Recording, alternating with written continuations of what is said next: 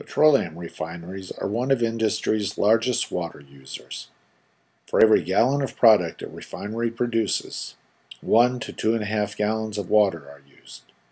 For the 800 million gallons of products U.S. refineries produce each day, 1 to 2 billion gallons of water are used. Petroleum refineries are complex systems. No two are alike. Each has its own refining processes and treatment systems for managing the large volume of wastewater produced each day. Many refineries utilize surface impoundments as settling basins to separate solids from wastewater. Over time, these basins become filled with oily sludge. When full, or are no longer needed because of improvements to a refinery's wastewater treatment system, these basins must be closed. One process that has been used to successfully close many surface impoundments at refineries across the U.S.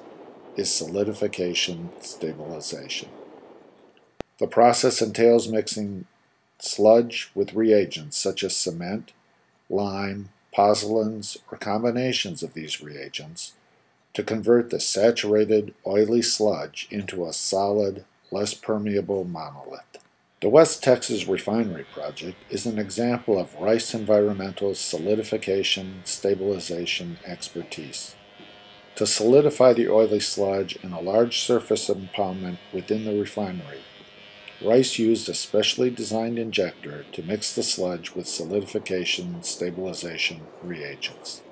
Reagents are delivered to the site in pneumatic trucks and offloaded using air pressure.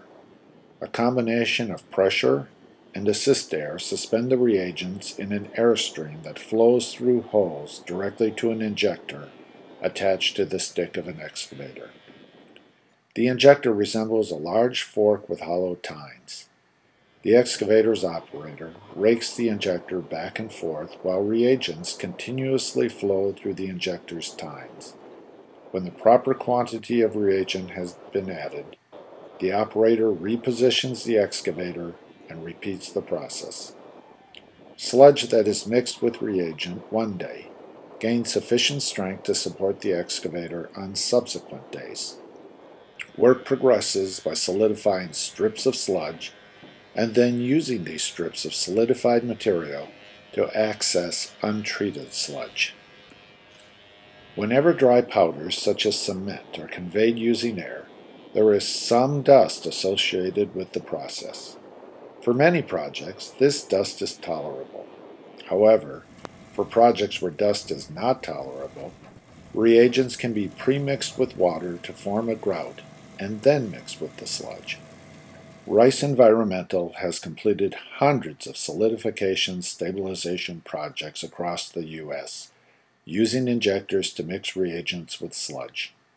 Please contact us for additional information about our services.